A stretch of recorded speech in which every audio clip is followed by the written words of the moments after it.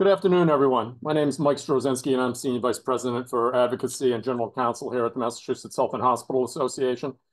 On behalf of the entire team here at MHA, I'd like to welcome you to today's webinar, Information Blocking, What Providers Need to Know. A few logistics before we start. If you have questions during the webinar, please enter them into the chat feature as we are in a listen-only mode. The questions will come directly to us, and we'll do our best to address as many as we can, both during or after the presentation. I also want to take a moment now to thank MHA's 2024 annual sponsors and strategic partners for their support in underwriting today's webinar, which is just one of many events we offer throughout the year to connect our members with leading experts on timely issues like the one today. I'm now pleased to introduce our speakers today from Verrill, Victoria Larson and Andrew Ferrer. Victoria is a healthcare associate at the firm's Healthcare and Life Sciences Group, where she uses her clinical research and life science background to solve issues in healthcare settings. Victoria is committed to helping hospitals, physician groups, HMOs, and healthcare providers with a range of matters such as licensure, privacy issues, as well as healthcare fraud and abuse compliance. Andrew is a partner at Verrill and brings over 15 years of experience in complex legal issues regarding healthcare. He holds legal experience in several areas, including regulatory compliance, patient rights, healthcare licensing, drug control registration, and more. Andrew's clients are wide-ranging, encompassing large hospital networks, urgent care providers, hospices, healthcare agencies, trade associations, and more. Over the course of his career, Andrew is committed to fostering an innovative and inclusive healthcare sector.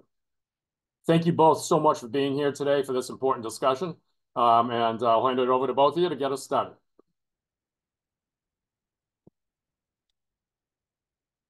Thank you, Mike, and good afternoon, everyone. We just want to say thanks to all for joining us today, and a special thanks to the MHA for hosting. I'm Andrew Ferrer. I'm a partner here at Verrill. I'm joined by Victoria Larson, and we're very happy to be here and offer information and guidance on the information blocking rule, specifically as it applies to healthcare providers. We've prepared a number of helpful slides, some of which we'll just touch on in the interest of time, but they will be available following the presentation. So I'm going to go ahead and share my screen here and get the presentation going. And to the folks at MHA, if you have trouble seeing the slides cycling, please just let me know. So information blocking, what providers need to know. So just to start with a brief history lesson, I think we're all familiar with electronic records and the need to comply with HIPAA. To protect patient privacy and data security. But it's important to remember that this is not where the exchange of healthcare records begins and ends. This is a decades-old law meant to address decades-old issues when electronic records were still a new concept. It remains highly relevant, and it's a staple of healthcare regulatory compliance, but it remains a product of its time. In the 21st century, we have a wider range of problems that relate to healthcare records and protecting them and sharing them. Electronic communication is now integral in all aspects of our modern way of life. And so it's now expected in order to participate in the marketplace. Everything is now digitized. Patients and providers must rely on electronic communications to facilitate efficient exchange of information and to ensure patient access and continuity of care. In effect, information is power. Data is supreme across the entire industry. There's heavy reliance on the use of electronic records, and any disruption to that impacts. Sorry, Andrew, you're on the wrong screen with the presenter view. We can see the next slide on there. That's right. Can you see the next slide? Yes, it's the next slide, presenter view. So up here, you're going to want to switch the screen again somehow. Sorry about that. So you edit.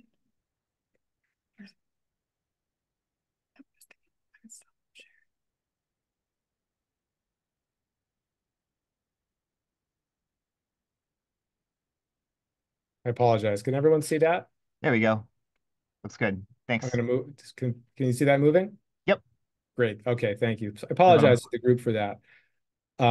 Just to restate, today everything is electronic, and disruptions to the exchange of electronic information can really have a huge impact on the ability of patients and providers and insurance companies and other market participants.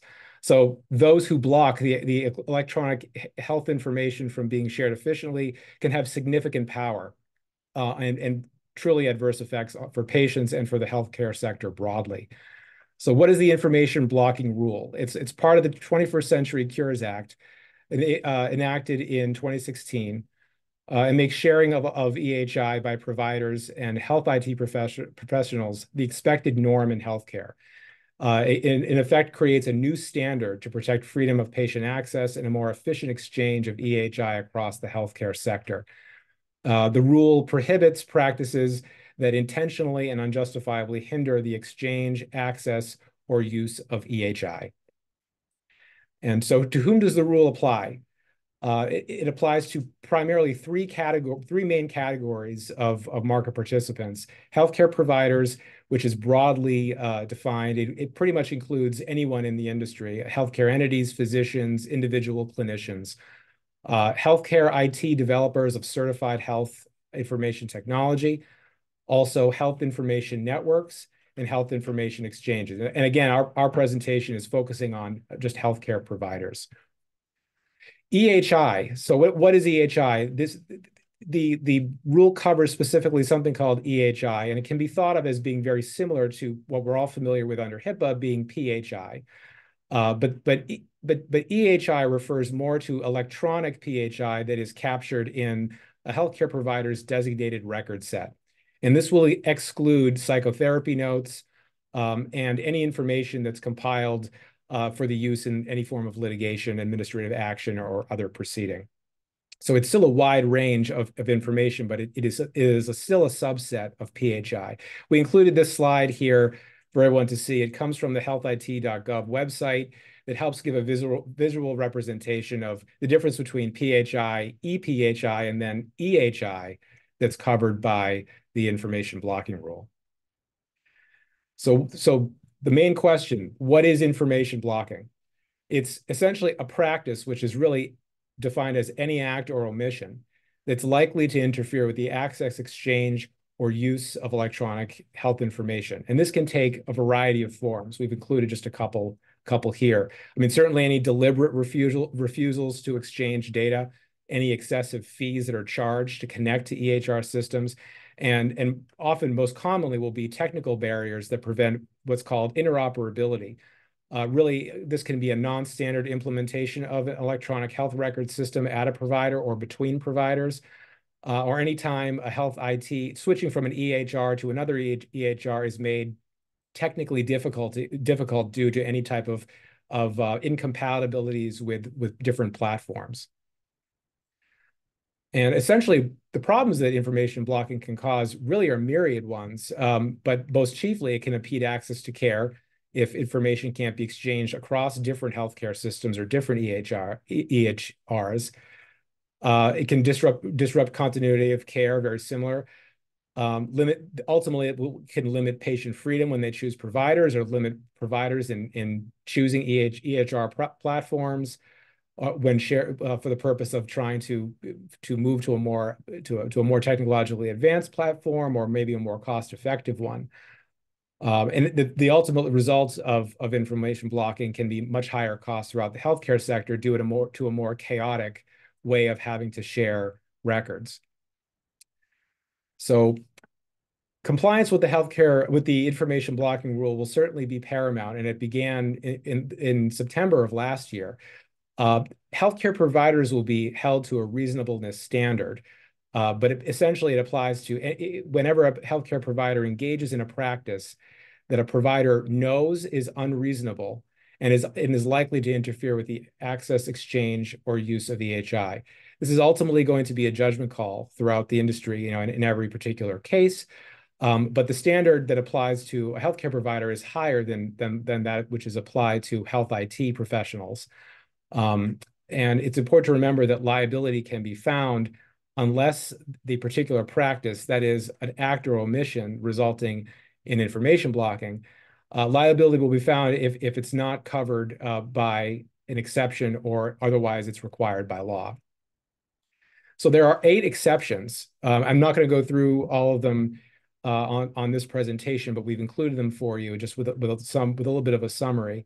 There are some that involve not fulfilling requests to access, exchange, or use EHI.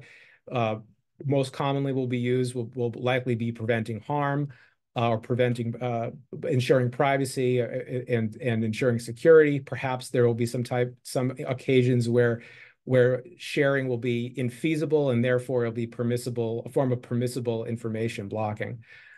There are the other exceptions deal more with procedural aspects of fulfilling requests and maintaining data, content and matters involving the charging of fees, as long as they're reasonable, and any licensing issues that relate to EHRs. These exceptions function almost like safe harbors that we're familiar with in other compliance areas. They provide certainty that when you fall under an exception, when you comply with all the tenets of one of the various exceptions, it will not be whatever practice you're engaged in will not be considered information blocking.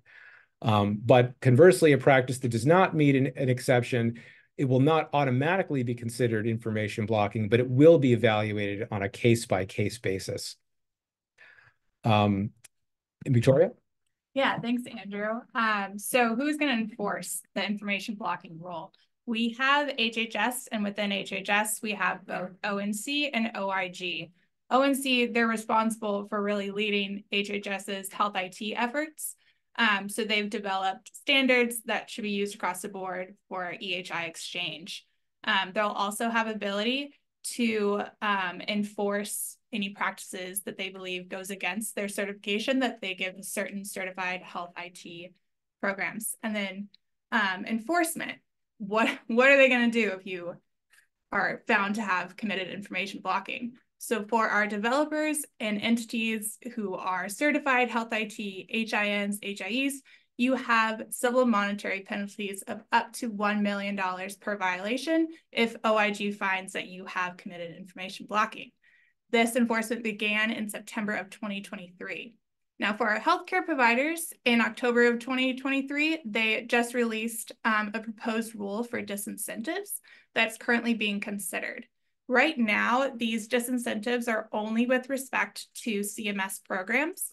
So as Andrew laid out, within the healthcare provider actor, there's several individuals and groups that fall under that definition.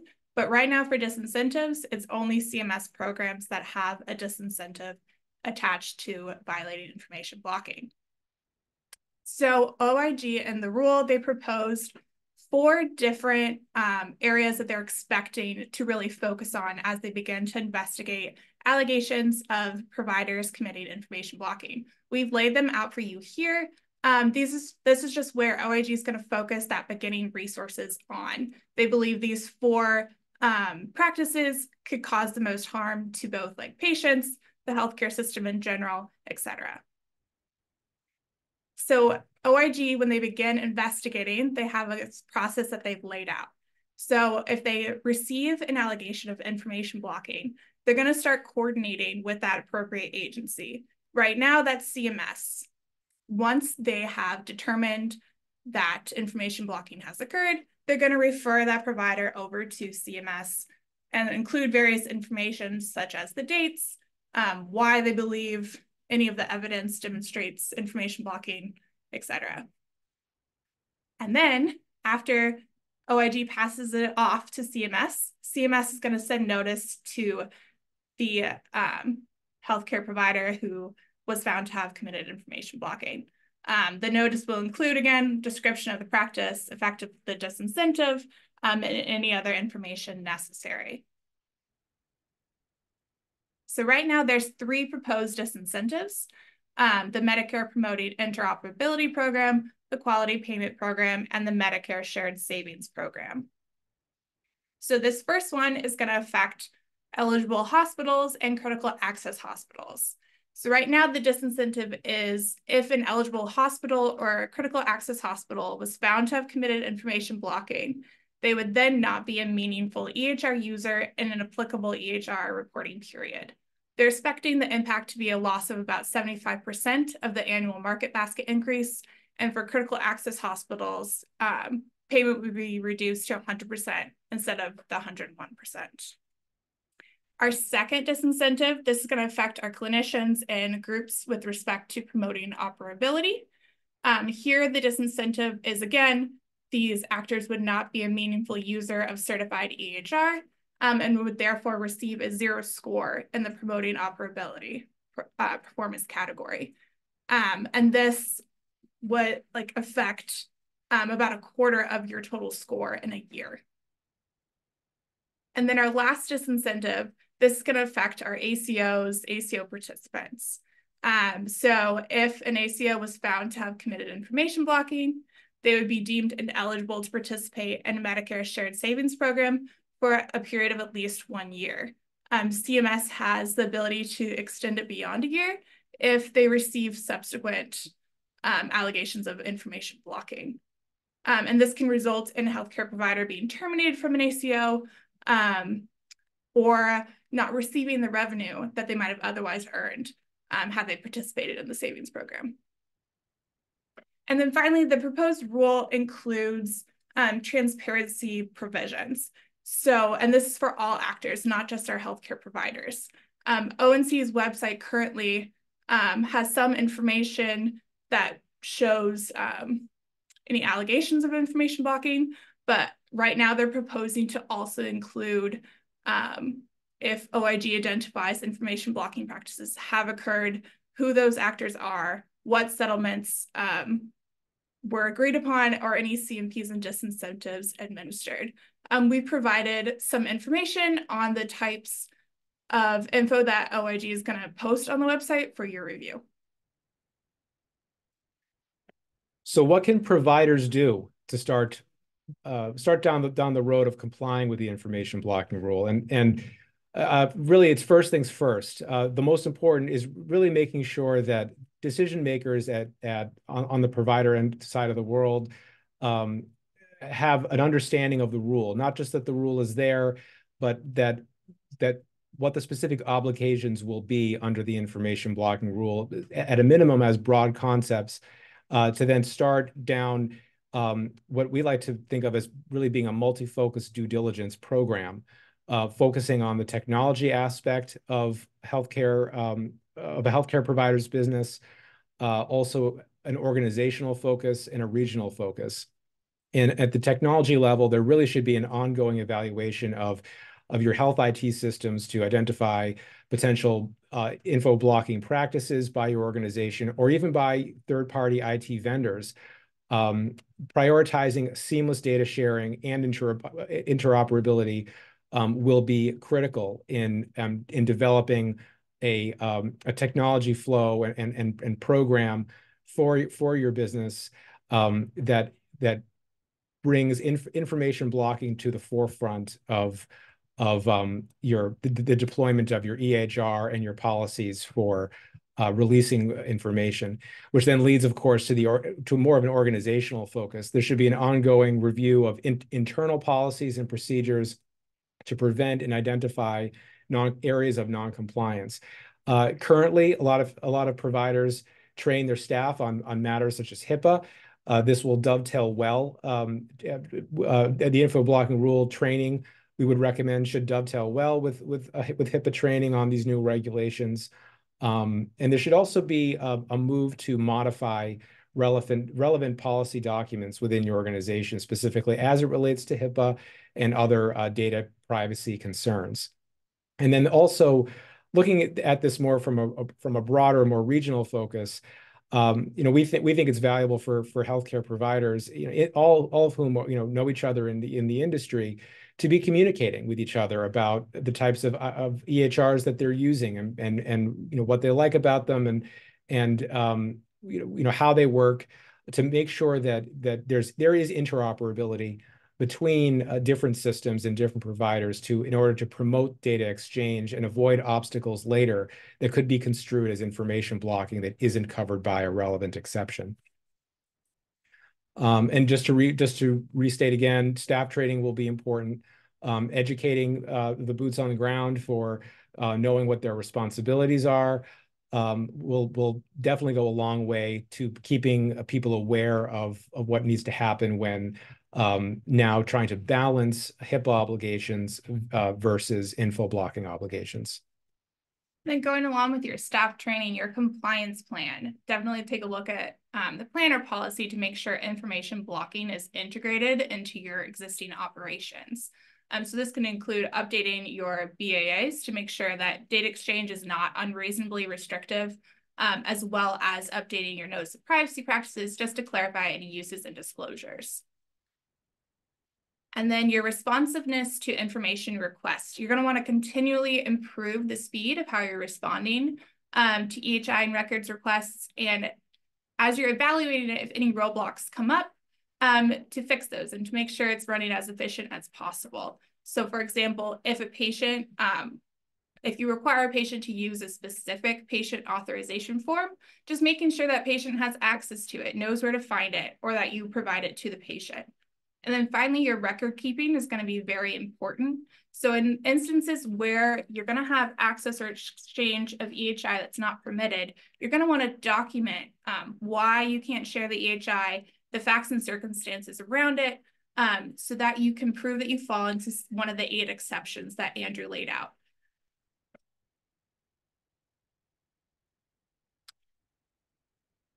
Well, we hope this overview of the information blocking rule has been helpful. Like I said, we included a lot of information in our slides, and we just wanted to make sure we could move through them as quickly as possible and get to questions. I'm sure the group has a number of questions, but we know that these slides will be distributed, and we're certainly happy to take questions now and in the future. Great, thank you both, and we do have some questions here that have come in into the chat. I encourage others watching. We've got several minutes left here in the presentation. If you do have questions, please put them in the chat function. I'll start with the first one here, and it's, is a healthcare provider required to push all records in its EHR to a patient portal? So at this point in time, there is, well, if the question about pushing them into the portal, at this point there is a move from paper records into electronic records. It's not that you're necessarily at this point required to make all of your records electronic. It's that the records you have, which do qualify under the definition of EHI under the rule, those must be accessible through any form of electronic means that it at the same time complies with data and privacy rules. You have to be able to share that information effectively with whoever's asking, especially patients. Second question here is, do you need to allow providers not on your staff open access to your EMR? I don't think we've seen a requirement in the information blocking rule for that itself. That's going to be a compliance question that relates to who needs to know under privacy rules such as HIPAA. But certainly anyone that does have access to the records and is in a position of responsibility and authority for releasing records will need to make sure that they're following a policy and a protocol that isn't overly restrictive. And that's the challenge. It's balancing current obligations under state and federal privacy rules versus this now push to ensure that there's efficient data exchange. So what you'll want to do is make sure you don't have overly restrictive policies. And it's really the people who are in charge of the release and exchange of records that will be who will of course need full access, but also will have a level of responsibility for making sure that information blocking doesn't occur. Thanks. Next up, as a hybrid covered entity, would I'm thinking occupational health program not covered by HIPAA and that maintains a separate electronics record be subject to 21 CC? Hard to entangle some aspects of Occ Health and the covered entity EMR. Well, the regulation is broad in defining what a healthcare provider is. There isn't much guidance at this point as to any. There's no really real interpretive guidance beyond the particular statute that the regulation pulls in that adopts the definition of healthcare provider. From our reading, it's quite extensive. It doesn't appear to hinge on HIPAA. We obviously it's an issue that we are continuing to take a very close look at.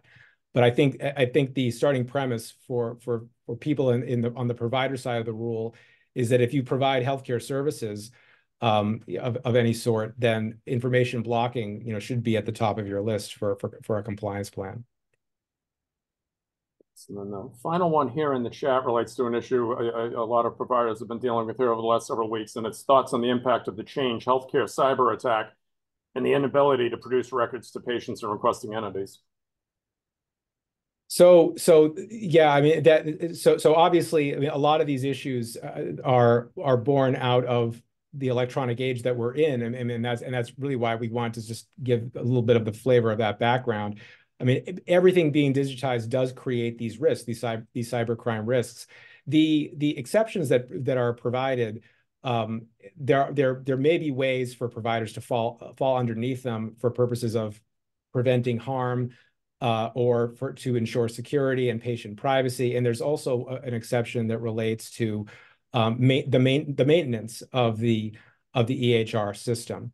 It's going to be very, very fact driven. There's not going to be really a one size fits all scenario. Certainly, I would imagine that if we're talking about a situation where a provider is battling a cybersecurity incident, that may change the analysis for the OIG should there be any temporary restrictions on data. But that will remain to be seen. But again, it's going to be a very fact driven circumstance. Thanks. I got one more here. You had mentioned vendors in your presentation. What's the best way for a provider to determine if one of its vendors is complying with the new rule? That's a great question, and it's one that we're actually thinking about a lot. And I think a lot of the ways to deal with this will be to examining HIPAA business associate agreements, for instance. Updating those agreements to make sure that vendors are make a statement, have an obligation to a covered entity to adhere to not just the rules, the HIPAA rules or other state laws, but also expressly include the information blocking rule as a source of compliance, and ensure that in turn those business associates that use subcontractors that have subcontractor business associate agreements that include protective language for the covered entity, because at the end of the day, it's the covered entity's data that's the subject of the information blocking. In terms of vetting various potential IT vendors or EHR vendors, I mean, that's going to be, a lot of that's going to be very technology driven. You're going to want to make sure that you're dealing with folks that have the latest technologies that are involved, state-of-the-art systems, and also understand what their rules are for when they release data or they don't release data, and understand how their platform is compatible with other platforms. Right. Well, thank you. And I see we've got a minute left here today, but a lot of great information and sort of a concise package here. I really want to thank you both, Victoria and Andrew, for leading a great session today. If there are additional questions coming in, we'll make sure they get to you. And I'd encourage those of you watching, if you do have questions, to reach out separately to Victoria and Andrew. Thank you all for joining us today. I don't know if we're going to be able to get the QR code up on screen. If we do, you can scan it and see all of MHA's educational programming that's coming up. Got a lot of great events this spring. We hope we'll see you again soon. I hope you all have a wonderful afternoon. Thank you all. Thank you very much.